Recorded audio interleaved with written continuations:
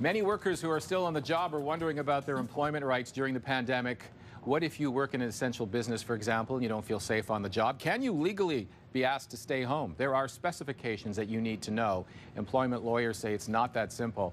Alex Lucifero joining us this morning. He is a partner with Samfiru, Tumarkin, LLP. Good morning, Alex. Thanks for your time. Morning. There's a number of boxes you have to check off, right? Because I remember the Premier said, don't worry, your job is safe, but it's not that simple. Yeah, and I have to say, Leslie, I do appreciate the Premier's concern. I think he's right to be concerned for employee safety in the workplace, and sometimes the message does have to be that blunt and that forceful. However, I wouldn't necessarily take that advice as legal advice. Ultimately, as you mentioned, it's the wrong advice.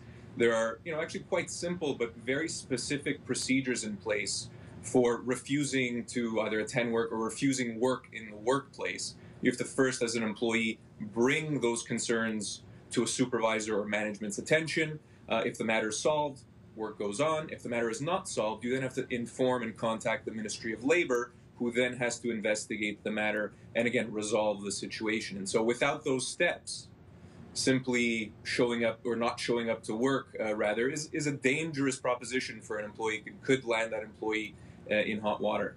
I'm going to give the example of a grocery clerk who is now, they've taken the measures, they've got the plexiglass up there, there's tape on the floor, people are following the rules and so on. What do they need to know? Because to me, I would say, I'm a little worried because of all the people that are coming in here. Is that enough that I can leave and still get paid, or what? Yeah, so I think the first thing that employees need to know, Leslie, is that they do have the right to be healthy and safe in the workplace. They do not have to put up with a boss forcing them into close quarters, forcing them into close contact with either clients or other employees. That's extremely important. Employees need to know that and need to feel safe in the workplace. Now, again, as I mentioned, there's proper procedures if you don't feel that you're safe in the workplace, and you have to enact those measures if you're not feeling it. The other thing you can obviously do, and is an option in these kinds of situations, is speak with an employment lawyer. You need to know what your options are in a situation like this, what your rights are in a situation like this. We are here to help employees in that respect, and employers as well, for that matter. This is about communication. So both employers and employees need to know what their rights and obligations are. They also need to know that they are there for one another, and they cannot succeed. An employee cannot earn income, and an employer cannot make profit without the other's efforts.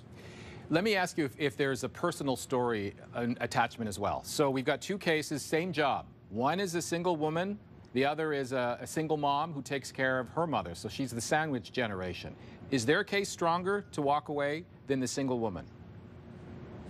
Well, obviously that single mother may very well have childcare obligations at home, right? And if there's no one else there to care for her children, and there may be very well be other options, there, daycare options or even home care options with family members, then that single mother would have to work and would have to continue working. But if there's really no other choice for that person, mother or father, or parent, regardless of the sex, if there's really no other choice but to stay home and care for your children, then that person is allowed to take a leave, or potentially even allowed to work from home, which is another great solution if that's possible in the workplace. And an employer cannot punish that employee for those reasons. An employee cannot be punished for being obligated to care for their children. That is what we call discrimination on the basis of family status. An employer cannot treat an employee differently for that reason. It's very, very dangerous, and it's a human rights violation.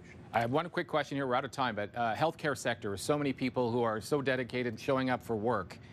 Do they have to, specifically that sector? Yeah, it's obviously very, very difficult, and credit to those employees for showing up day in and day out and dealing with being the front line for this pandemic. There is, an obligation, and there's a level of risk that you accept as a frontline healthcare professional that comes with the job, so to speak. Now, that said, again, those employees have protections as well, be it protective gear, be it cleanliness in the workplace, and those measures are important as well. Again, I think the message to stay home is the wrong message. There are other procedures and methods that could be put in place to protect employees in a situation like that. That's true across the board. Alex Lucifero, partner at Samfiru, Tumarkin, LLP. Thank you, sir. Appreciate your expertise. Thanks for having me, Leslie.